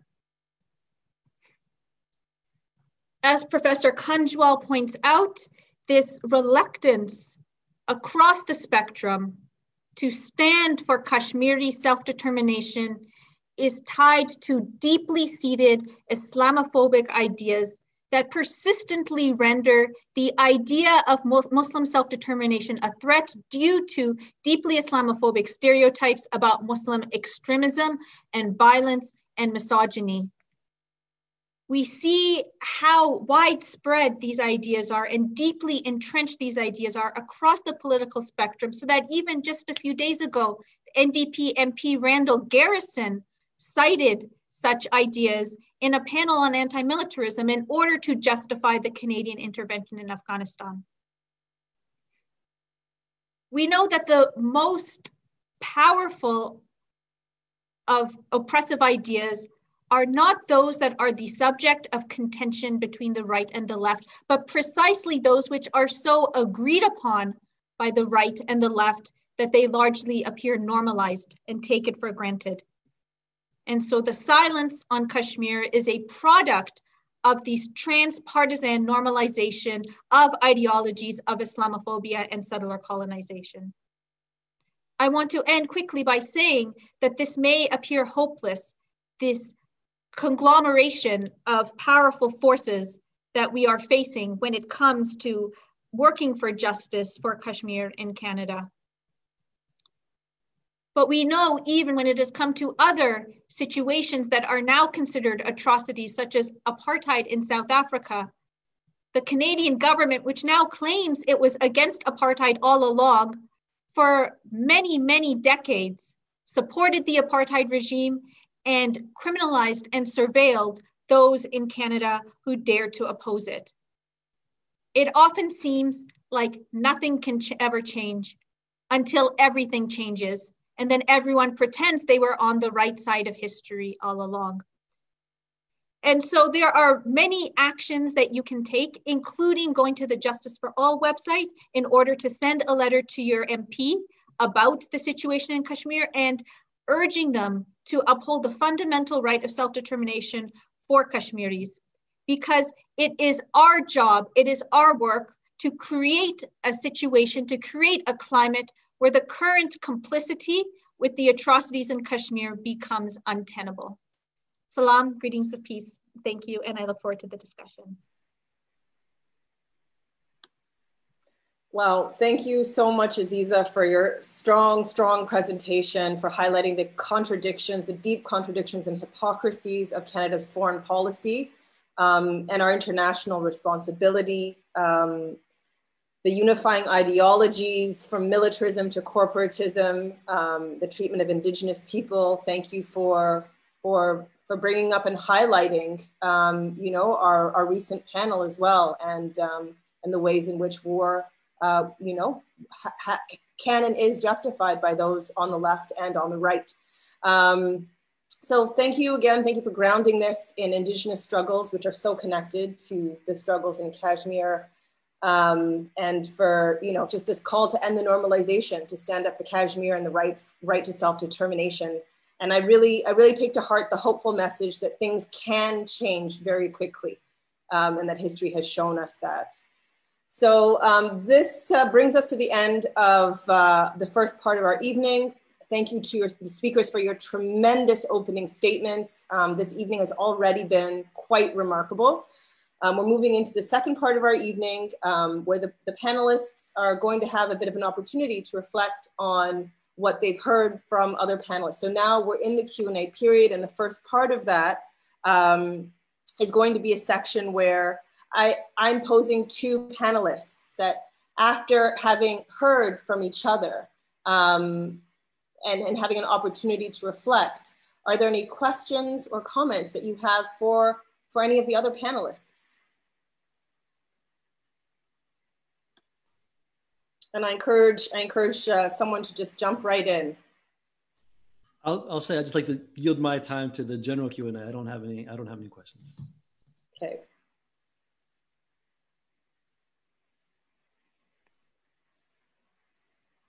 I'd just like to say that Aziza has actually has explained beautifully why Canada is complicit. Thank you.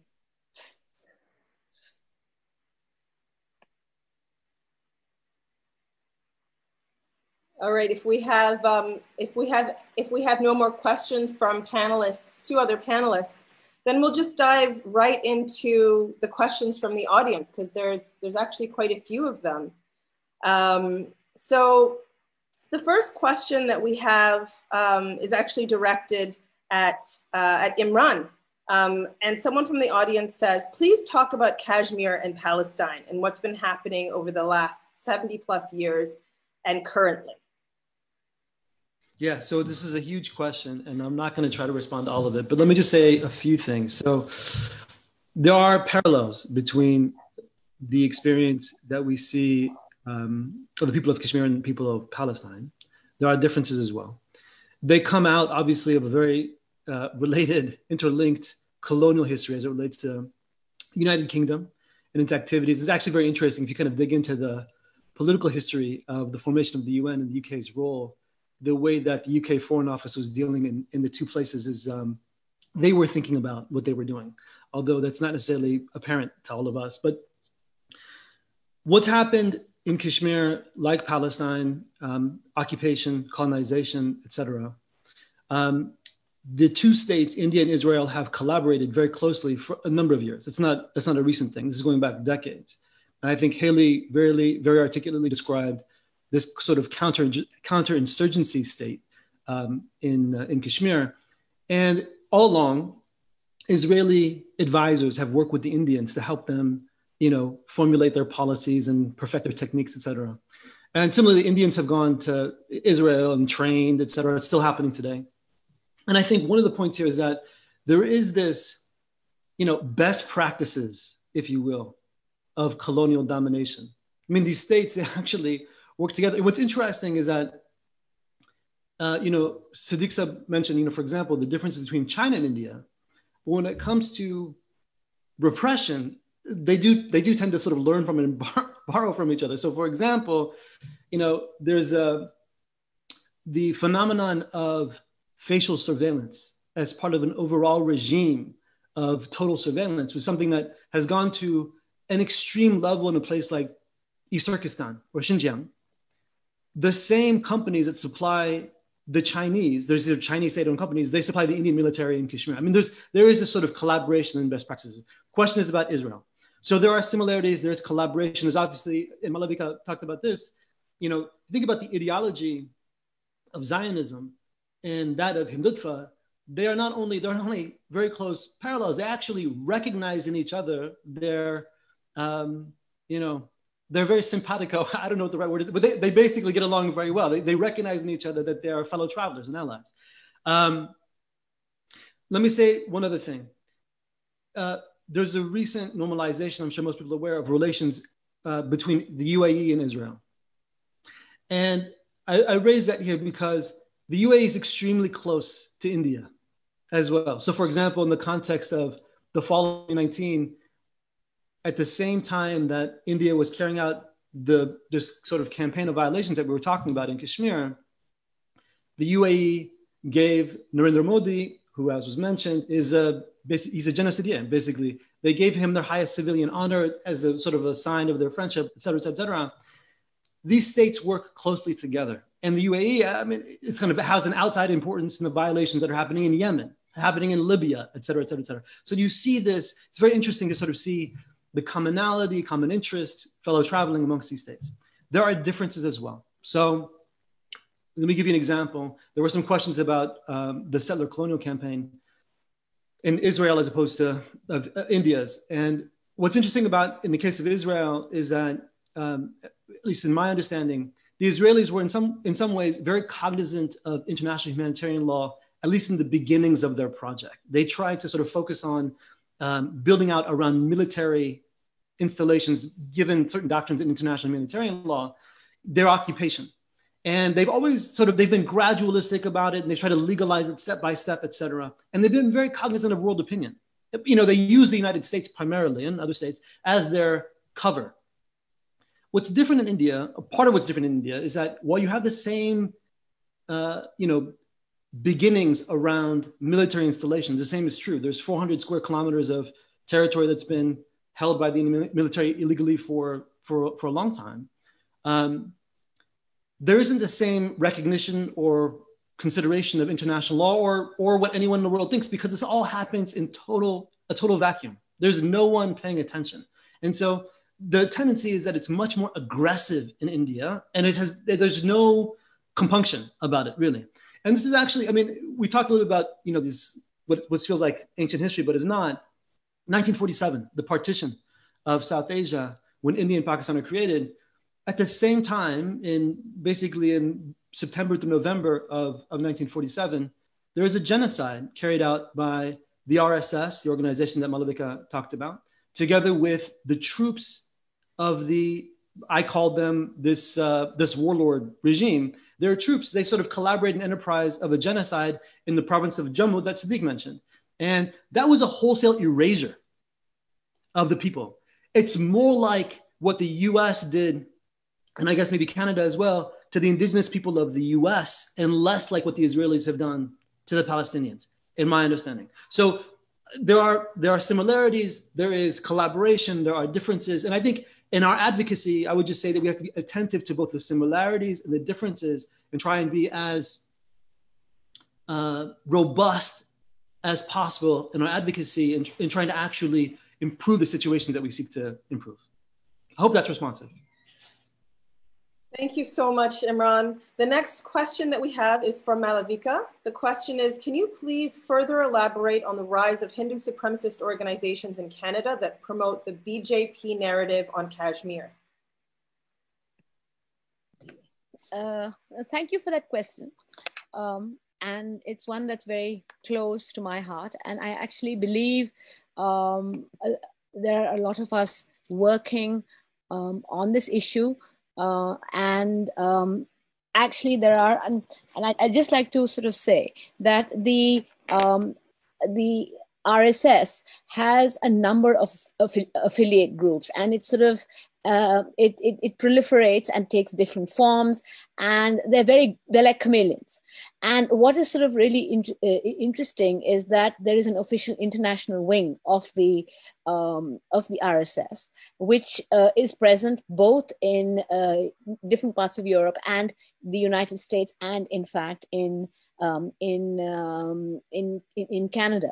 What is even more troubling is that the international wing of the RSS has Hindu student councils on all university campuses, including the University of Toronto, right? And all the 3 campuses, and not just in Ontario. In addition to this, what we also have to kind of understand is that, in fact, most of the consulate offices in Canada actually function. It's very interesting. They function openly in Toronto and in Ottawa with these groups, many of whom have been outed as as sort of either getting funding from the RSS. They call themselves charitable organizations. They call themselves, I don't want to take any specific names here, but they basically they see themselves. They have these names which seek to facilitate what they say is platform and commerce between India and Canada, or they call themselves heritage organizations and sort of use the slippery and problematic language of multiculturalism, right, to promote things like Hindu Heritage Month, etc., which is something that we need to be asking and sort of why these organizations are calling themselves charitable organizations, why they are holding webinars that spread hate speech and in fact propagate ideas and talks by which spin the RSS narrative on Kashmir in Canada, and why Canadian politicians, in fact, engage with them openly, because I think, as Aziza says, they know. So I think, in fact, they're extremely widespread. They're sort of very open about it.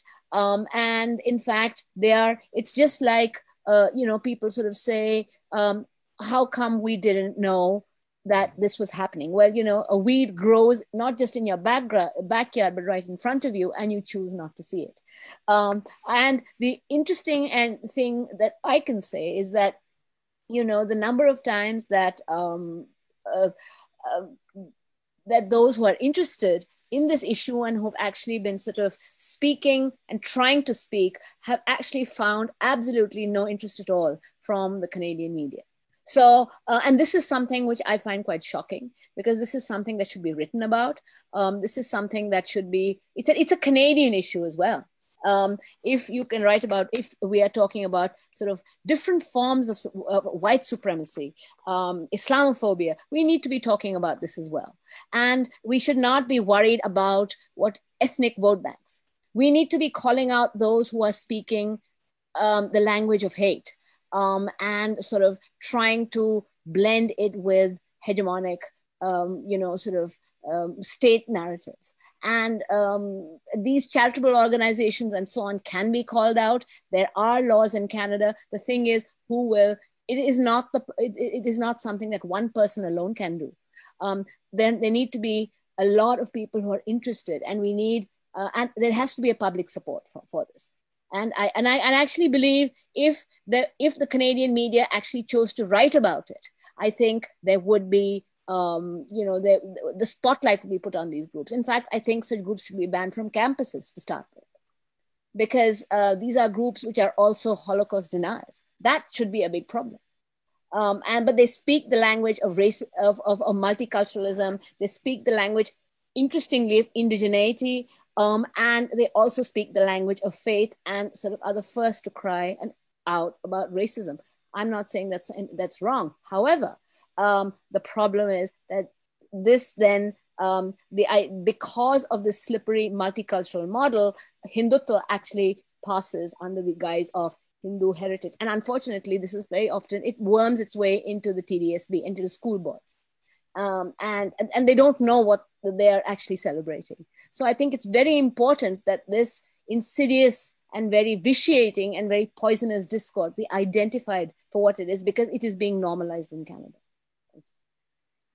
Thank you. May I just also say thank you so much, Malavika, for that exposition of what's being allowed to go on under everyone's noses in Canada. We also know that these Hindutva far-right groups have very strong connections with pro-Israel militant Zionists, as well as white supremacist groups, and that, for example, pro-Israel groups which claim to be fighting against the anti-Semitism of those who are standing up for Palestinians' most basic rights, that they continue to form relationships with Hindutva groups, even though, as we know, their ideology is based on Nazism, and many of them are Holocaust deniers. And so for anyone who is also interested in addressing the presence of these other very pernicious forces that are shutting down some of the most basic debates in Canada, it's also important to look at their relationship with these Hindutva far-right groups. Thank you so much, Aziza. So the next question that we have is for Haley. Have any Indian armed forces to date been held to account? Well, yeah, that's a critically important question. And the answer is unfortunately no. I mean, because of this provision of AFSPA, the central government is required to provide sanction before any armed forces security personnel can be charged for human rights violations for any kind of action carried out under AFSPA in J&K. And so that has not happened. So there have been, no trials for any armed forces personnel, and no convictions, certainly.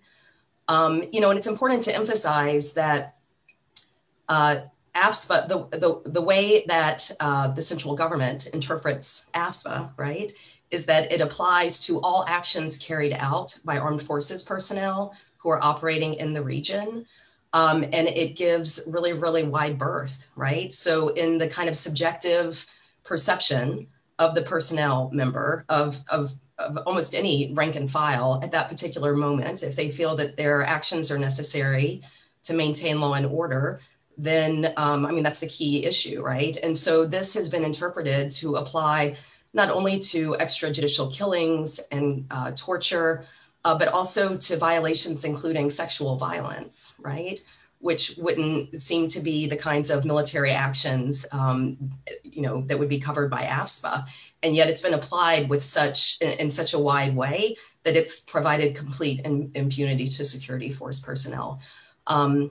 There's been a case unfolding recently in Kashmir that kind of demonstrates how this plays out in practice, right? So in July, just a couple of months ago, three civilian laborers left their home village and went out looking for work. Their families didn't hear back from them. So for a couple of days, they thought maybe they had been held in quarantine. Then it came out that the Army made an announcement that they had killed 3 militants in an encounter killing, kind of retaliatory gunfire episode, and presented this kind of framing publicly. So the families came out and highlighted. They supplied photographs of their family members who were missing, and this traveled on social media. And so it seemed that the three individuals who had been announced to have been killed by the army soldiers were most likely these individual civilian laborers. So the police announced that they would conduct an investigation, and the army announced that they would carry out a probe, and they did carry out a probe. They carried out a probe over 4 weeks. And in September, they came out and said that they had concluded through the probe. I mean, they exhumed the bodies, they did DNA tests, they reburied the bodies. And they said that based on they had prima facie evidence that these were indeed the 3 civilians. And they said that they would then be proceeding, and this was just last month, they said that they would proceed through military channels to ensure that there was some kind of accountability for the soldiers who were involved in this case. So, I mean, that, at a surface level, that would provide a kind of impression that there is some kind of active accountability for soldiers who carry out these violations, if not in the judicial system, then perhaps in, the military justice system. But after seeing so many decades, right, of a complete impunity for human rights violations, we become very kind of skeptical about the possibilities for justice. And we've actually seen this before, right? So in November of 2014, in a different fake encounter case, a similar fake encounter case, the Army reported in 2014 that a military court had sentenced 5 soldiers, and this included 2 officers. They said, we've sentenced these soldiers to life in prison for faking an armed encounter in which 3 innocent villagers were killed. And this was a really high profile fake encounter from 2010. So this was then held out as one instance where there had been a form of justice through the military system and that these 5 soldiers would have life sentences, right? But then just a few years later, in July of 2017, a military tribunal suspended the punishment for all 5 of these soldiers. And so once again, like, this just kind of solidified this idea that there is complete and blanket impunity for armed forces personnel who are carrying out these violations. Thank you so much, Haley. So we only have time for about 2 more questions. We're already quite over. So I'm gonna take one question here that has been posed to Sadiq. What role can China play in peace in the region?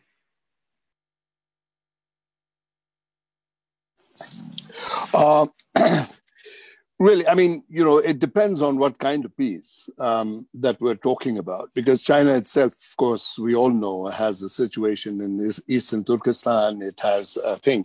But one of the things that is encouraging for Kashmir is that China holds a substantial portion of J&K territory. And so they become party to the dispute. And when they become party to the dispute, then there's a habit of everybody sort of listening when China is in the room or at the table, And so I think that is something that can, sort of, see, you have to understand that thus far, Delhi denies that there is a dispute at all. And so now it has been forced to recognize that there is one, and not in small proportion by what happened in the last 4 or 5 months along the border with China, which is actually J&K state territory that China is sitting on. So I think that's it, but it is not without its own complications, because you have sort of human rights violations, which are not small on the part of China itself. And also, business relations between India and China that there exist. But on the other hand, the rivalry between China and India today is maybe a factor that will, again, pull in discussion on the J&K dispute into the picture. So I think that's how China can help in the thing. I don't know what it holds. See, one of the things that we have to look at is the various movements or various struggles that peoples have against states, is that there's an emerging sort of pattern of peoples rebelling against states. And that, I think that crescendo needs to pick up, and China is no exception to that rule. And at the moment, of course, it's very difficult in China for people, So I don't know whether that answers the question, but it's a complex one. Thank you.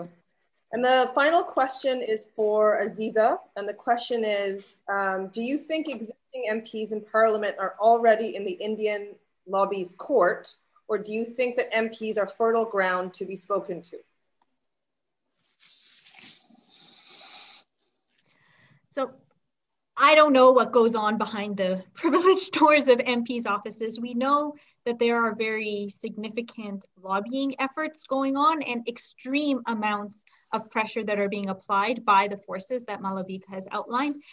I know personally, for example, that when writing articles about these issues, when I was a journalist at the Toronto Star, I continued to receive racist hate mail for months afterwards, comparable only to the backlash received when writing about Israel and Palestine. And we know how effective those forces have been in shutting down any kind of critical conversation around Canada's policy towards Palestinians, even when it comes to just upholding, again, what are the most basic fundamental principles of international law.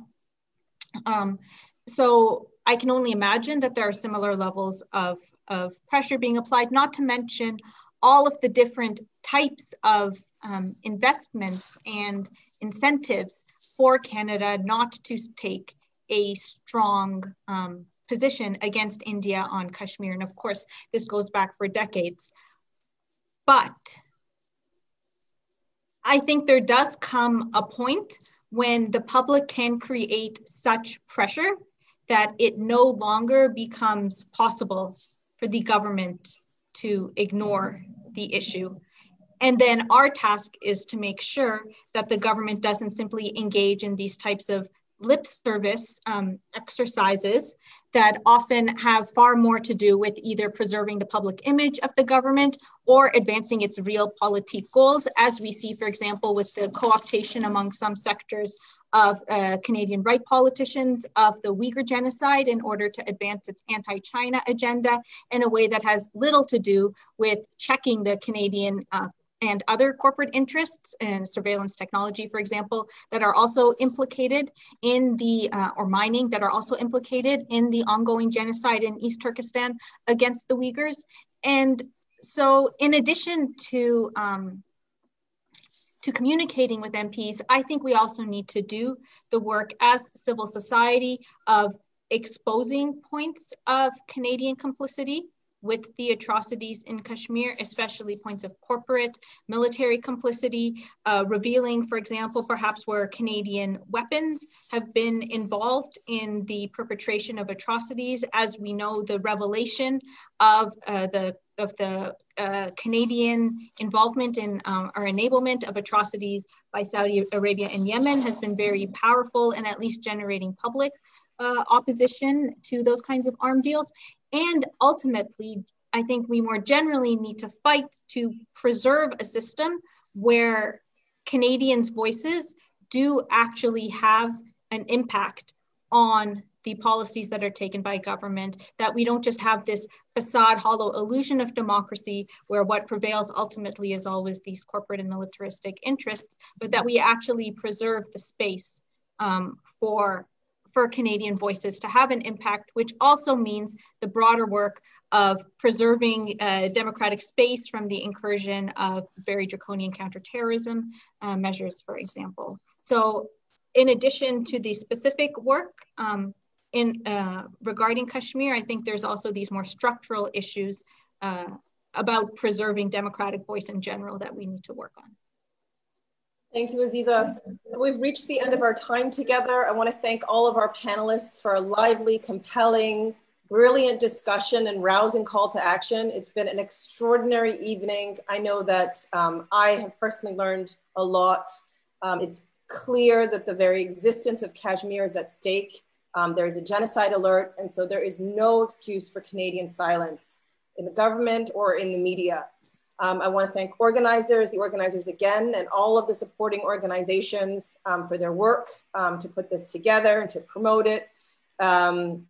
I just want to urge people to take action, right? For our audience, to urge the Canadian government to speak out, the media to speak out. Canada is complicit in its silence, as our speakers have said. There are a lot of actions that you can take. Justice for All, Canada's letter writing action. Please ask your MP to demand action from Canada on Kashmir. JusticeForAllCanada.org/free Kashmir. You can check out Canadians for Peace and Justice in Kashmir's website, cpjk.org. You can sign the Canadian Foreign Policy Institute's call for a fundamental reassessment of Canadian foreign policy at foreignpolicy.ca. Thank you to our speakers. Thank you to the audience for tuning in. Have a good evening. That's all for our program today. Thank you.